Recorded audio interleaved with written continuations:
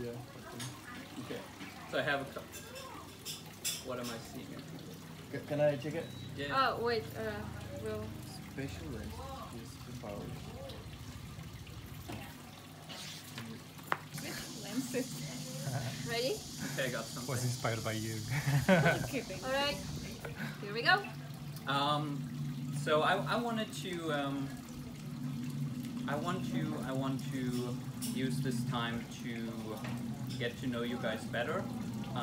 So Thomas, I want to ask you, how do you feel? Great. Bit tired, but great. No. You're not. Any white powder So somewhere? next time they will arrive earlier and smoke with us. Oh my god. So we just did creative speaking, and now we're gonna eat. Some sucks. Like this is not me. There are experts so much better than me. They are doing this already. Like, what is the real value I'm going to bring to the market? But I actually did it. Want a clip of high-fiving everyone? Working with someone and actually having my business on my own. Yes. And here's why High I'm doing my five. business alone now.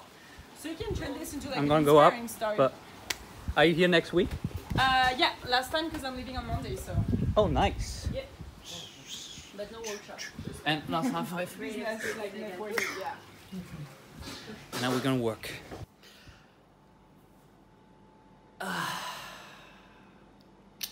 So what you just saw was again Sunday, and it's on Sundays they always have these kind of events. So we first had a improv speaking thingy where you where everyone picks like a piece of paper out of a big bucket of different ideas and questions, and then you have to for 2 minutes do an improv public speaking thingy about that. And I realized I'm pretty fucking bad with that.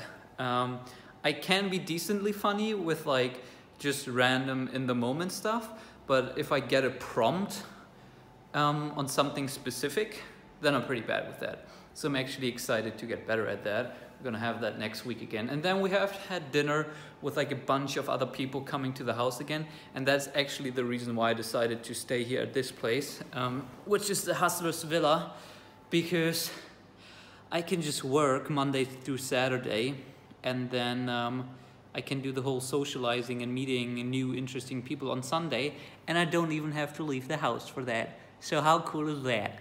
And now it's, I think, 3 p.m. So I'm gonna work a bit, and then I'm gonna go to the gym.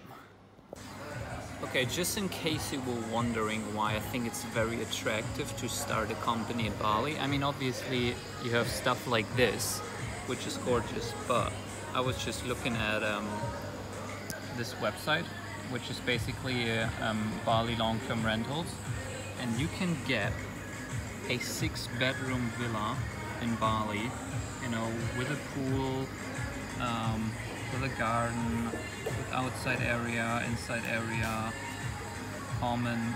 It's not the super nicest, but I mean it's still a fucking 6-bedroom villa for 35 million rupiah a month, which is $2,400 a month. $2,400 a month for a 6-bedroom villa. If you fill that out, that is with 6 people, that is $400 per person per month for a villa. And not only that, it's furnished, and it has a garden included, pool maintenance included, and fucking housekeeping included. So staff is included. They even have an extra maid house. That is just absolutely nuts. That's kind of more practical than doing it in New York. You know what I mean? In New York, you're paying $2,400 for a shitty 1-bedroom apartment in Manhattan. Here you're getting a 6-bedroom villa with staff included. See why it's kind of attractive? Hey guys, so I just talked with Ricky, you know, that Ricky that helps me set up the vlogs, and he said he's down to come to Bali to start that company or to join my company if it happens. But why not? Because I mean, you guys saw we can get a fucking 6-bedroom villa for $2,400 a month. So that's pretty crazy.